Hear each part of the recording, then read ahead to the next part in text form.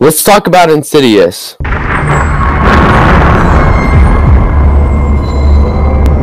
This film was directed by James Wan, most notably starring Patrick Wilson, Rose Byrne, and Lynn Shay. It was released on April 1st of 2011 with a runtime of 1 hour and 43 minutes. Now let's start off with some positives here. This film had incredible acting, particularly from Patrick Wilson and Rose Byrne. They did a great job as the couple.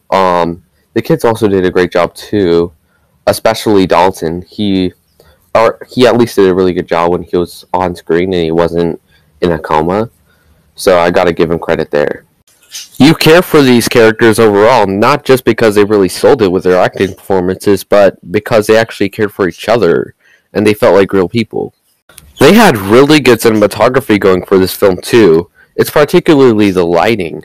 They knew how to set it up just right to really sell the scares and to make the atmosphere really creepy. The framing was also set up really good when they were setting up the jump scares.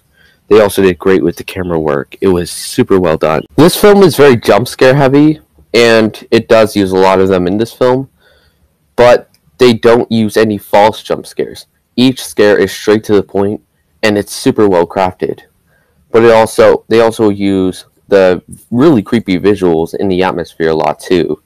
So it's a good balance of both, and it's something to really appreciate. Okay, another thing I want to note is this film's musical score. Oh my gosh, the way they used Tiny Tim's Tiptoe Through the Tulips, I've never seen that song used in such a creepy way. They really set the atmosphere with that song in the scenes where they used it. It was super effective. And pretty much all this entire musical score of this film, it's so terrifying. It's practical nightmare fuel. Okay, another major positive. This film is literally 1 hour and 43 minutes of runtime. It feels like an hour and 35 at best. This film is super well paced, and it doesn't waste your time at any moment. I only had 2 minor negatives with the film. For one, there was a scene where they had 3 cross dissolves, with the scene only being less than 5 seconds long. That's really bad editing, and that did bother me a bit. There was also really odd placed comic relief being attempted by these 2 characters, Tucker and Speck. The comic relief was really illy timed, and it just didn't work for me.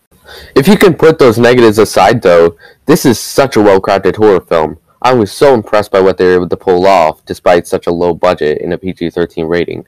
This had an incredible atmosphere and really effective scares. I'm giving Insidious a 10 out of 10.